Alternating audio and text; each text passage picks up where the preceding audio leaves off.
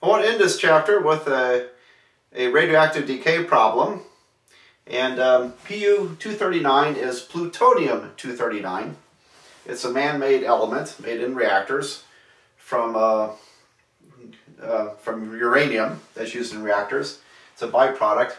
Plutonium-239 has a half-life of 24,100 years.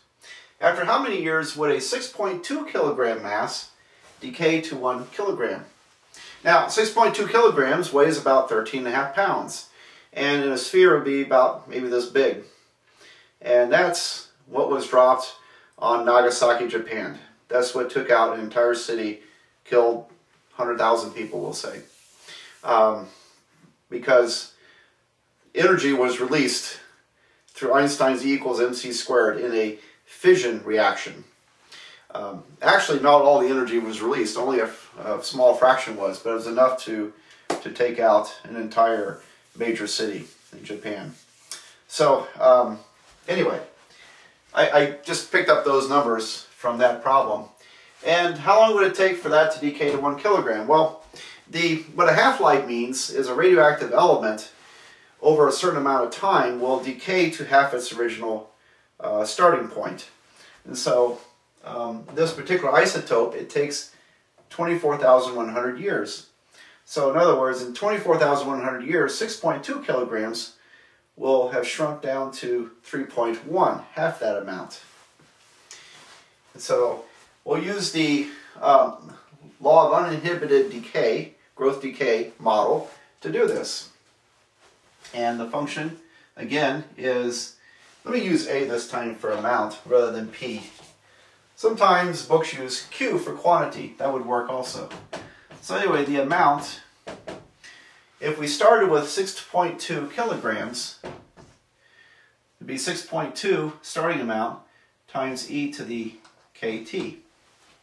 Now the half-life means that the amount after 24,100 years, and I'm filling in the numbers here, 24,100 times k, would equal to half this amount, which is 3.1. So the half-life is what is going to allow us to establish the decay rate, k. And decay is going to end up being negative, as you'll find out as we solve for this. So if I divide both sides by 6.2, I'll get 1/2, literally. So e to the 24,100 k equals to 1/2, or 0.5 if you prefer. So if we take the logarithm of both sides, convert to log form, we have 24,100 k equals to natural log of 0.5. So k, our decay rate, is natural log 0.5 divided by 24,100. All right, now that's going to be probably a pretty small number. Natural log 0.5 divided by 24,100 is approximately negative 0.0002876. Now my calculator is showing negative 2.876 times 10 to the negative 5th power. So 1, 2, 3, 4, 5. That's 10 to the negative 5th would be this number. 4 zeros after decimal point. And then notice I went 4 more significant places. If you call that a 3 and just cut it off, you've made a pretty big error. So use at least 4 significant places if you want accuracy. All right, so that establishes the decay rate. And notice that it does come in negative. It has to in order to decay. So I'm going to rewrite the equation with that number here. So let's see. It's going to be 6.2 times e to the negative 0.123402876 t.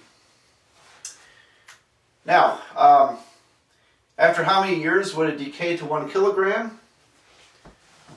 I'll set that equal to 1. And now we're going to solve for time. We need to solve for time to solve for number of years.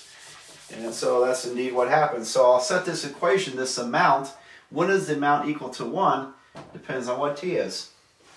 So I'm going to divide both sides by 6.2.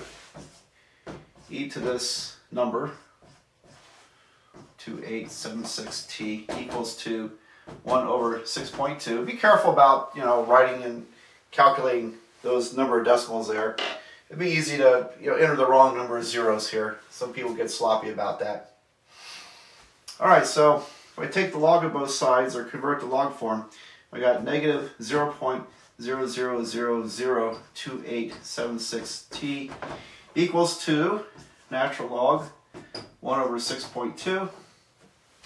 So t will equal to natural log 1 over 6.2 divided by negative 0.00002876. Now, we'll end up having negatives that cancel here, because this will be a negative. Natural log of, natural log 1 divided by 6.2, and then divide this by negative 0.00002876.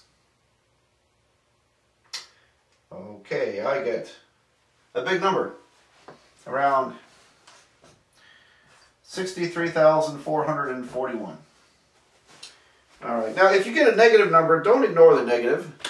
You're not supposed to get a negative number of years. Okay, there's a mistake somewhere. It could be you just overlooked the negative, but it could be that you entered something wrong also.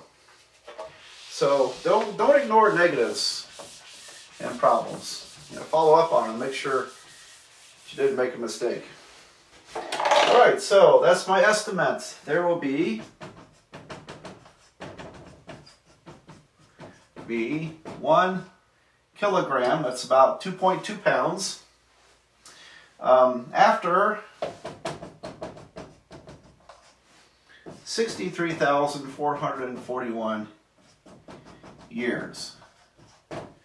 There we go. So, all done with that. Now, if the original bomb dropped on Nagasaki had been just left to sit for 63,000 years, it would have one kilogram of plutonium left, and it would not be a nuclear bomb. It wouldn't be enough to have a critical mass. So, but anyway, that's the problem there. Well, that finishes everything. Finishes the book. So, I hope these videos did you a lot of good, and good luck.